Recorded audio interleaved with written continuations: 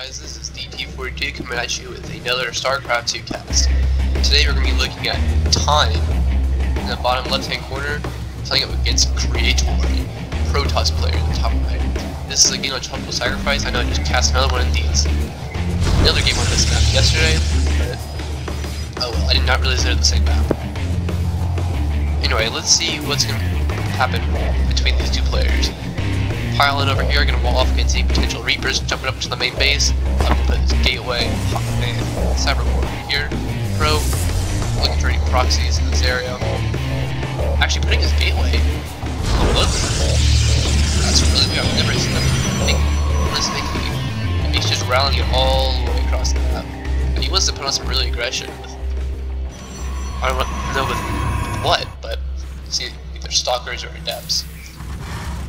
Bears coming up at home, no proxies here for Time, and Creator is going to put, Creator sure is going to put some aggression. Double gas coming up a bit earlier than usual, and let's see here. Gateway's about to finish, and we'll see Cyborg card coming up, and then whatever unit he decides to produce. Let's see what he's going to open up with. He's going to open with a Reaper, or Marine. That's the main question. It is Reaper, so he's gonna figure out what the heck Creator is gonna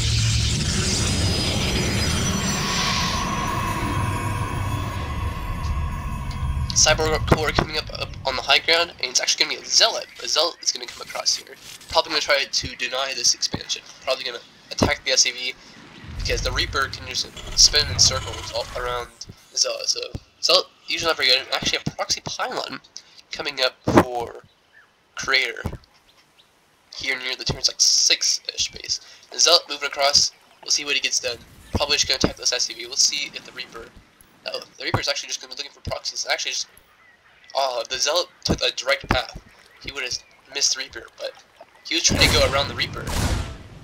He thought the Reaper would be through the middle, but turns out the Zealot is actually went around with the Reapers. It's kind of a funny coincidence. It's gonna be a gateway. Gateway with its pilots are faster warpins.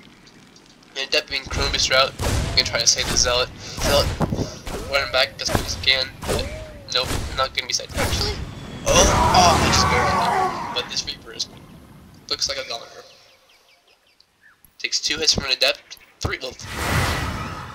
hits from an Adept to kill a Reaper, but yeah, the Reaper's gonna be just fine for now. Oh, nope, Grenade, boost back.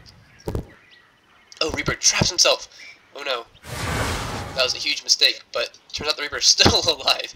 This Reaper, 1 kill to its name, killing the Zealot. And it's gonna be oh, I thought this was a gateway. This is actually a Stargate, my bad. Gonna be boosting out an Oracle and sending it to the main base. Where there is nothing but green for now. I imagine this middle line is gonna go into the middle line and attack the Oracle. Reaper's going around, gonna find this weird kind of proxy gateway. And Oracle is now moving out. Reaper. Oh, there's actually no defense at home from this Reaper, so this Reaper's gonna get more kills. Meanwhile, the Oracle is actually not going in quite yet. Reaper got 2 kills to his name. Oracle coming in, zaps a couple SUVs, but meanwhile, there's still no defense here from this Reaper. 3 kills now. Nice more micros reduction wise. Also, 4 kills, 3 kills, 3 probes in his Zealot. And it might actually get out alive. Come on, Reaper, get out, get out, get out, get out. Oh, and even this Reaper is a hero Reaper right now. 4 kills. Meanwhile, the Oracle comes back home after getting, I can't select them. There you go, after getting only 1 kill. This Reaper has done more than the Oracle at this point. Second Oracle on the way, and no. This Reaper has more kills than both of these Oracles have gotten combined. That's crazy. Adept here waiting. Oh, the Reaper jukes back around. This is a hero Reaper right here. This is James Raynor, the Reapers. There's no hero Reapers in StarCraft, so even finds the proxy Starboard right now. Oh, he's dead. Oh, is he? Is he? Yeah. Goodbye, Reaper. Hero Reaper. Your service will not be forgotten. For time. So yeah. TVP. Good matchup. Overall, pretty balanced. We'll probably see a gateway-focused army from the Protoss with a transition to Skytoss, and bio base play from Time. Some mech support. Maybe a couple Cyclones, deal with the Oracles, tanks here or there, Widow Mines. the whole shebang, and obviously medevacs. Medevacs is just part of bio, we don't even have to mention.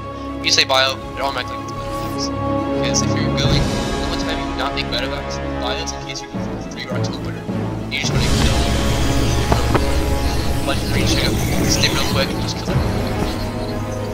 Yeah. Oracles haven't done much, but they provide a lot of utility later in the game. The second one gets a nice lock on defense. The depths might want to mic down. Yep, kills one adept. There we go. 8 Marines and medevac going in, while 5